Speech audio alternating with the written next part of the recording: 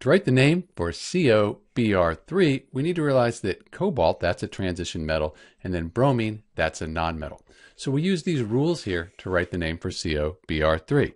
First, we write the name of the metal as it appears on the periodic table. Co, that's cobalt. Next, we're going to write the name of the nonmetal as it appears on the periodic table. So Br, that's bromine, lowercase b.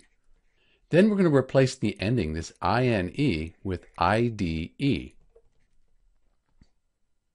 And so far, we have the name cobalt bromide for CoBr3. But cobalt, that's a transition metal.